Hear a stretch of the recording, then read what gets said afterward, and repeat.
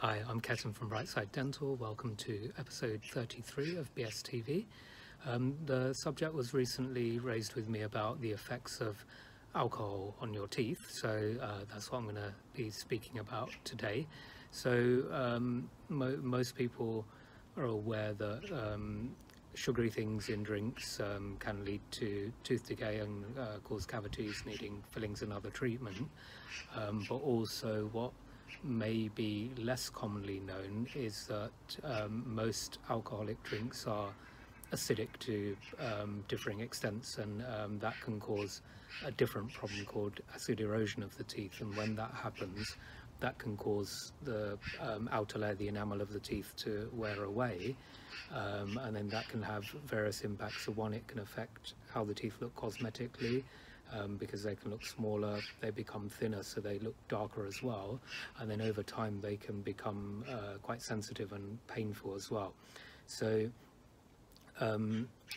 we have different levels of pH in our body, in our mouth, and the neutral level is looked at as a score of 7. So to give you an indication with various drinks and so forth, so anything that's below about 5.5 pH will start causing damage to the teeth. So to put it in context and some sort of idea, wine has a pH of about 2 to 4 depending on type of wine, so it's very acidic, can cause a lot of erosion. The pH of beer is about 4 to 5. One that you may not think, which often may be put into drinks with sparkling mineral water, is around 3.5, and if you have a gin and tonic, that's 2.2, and that's actually even more acidic than Coke, which is 2.7, so it's really acidic. So by having various acidic alcoholic drinks, and especially if you're out for an evening or something, it's quite likely you may be sipping on the drink for quite a long time, which then can cause more damage. So there are various things that you can do to help protect your teeth better.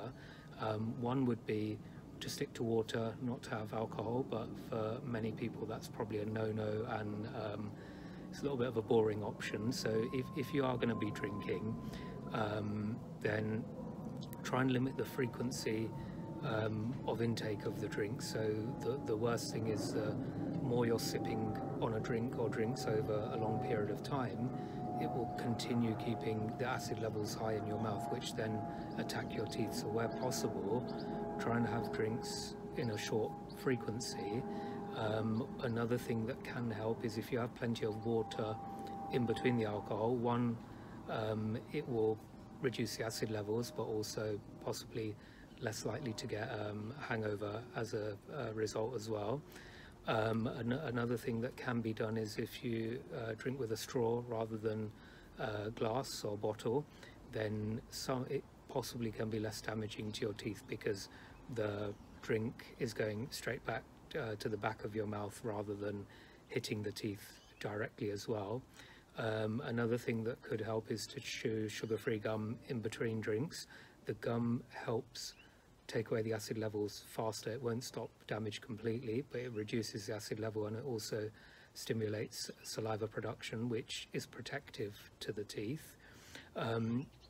If you're going to have some food as well while you're drinking, non-sugary foods, but crunchy foods like nuts, vegetables, things like that, also can help stimulate saliva, protect the teeth as well.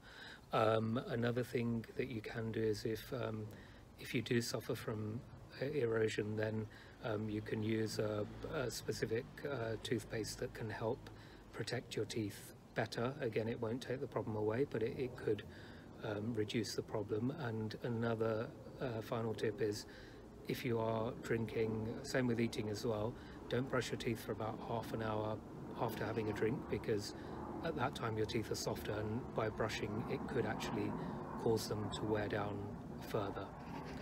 Thanks very much for watching, and join me next time for more tips and advice on improving your oral health and improving your smile, along with practice news. So it's just the start of Wimbledon now, so if you are having a PIMS, just consider your teeth before having a second or third one. Thank you.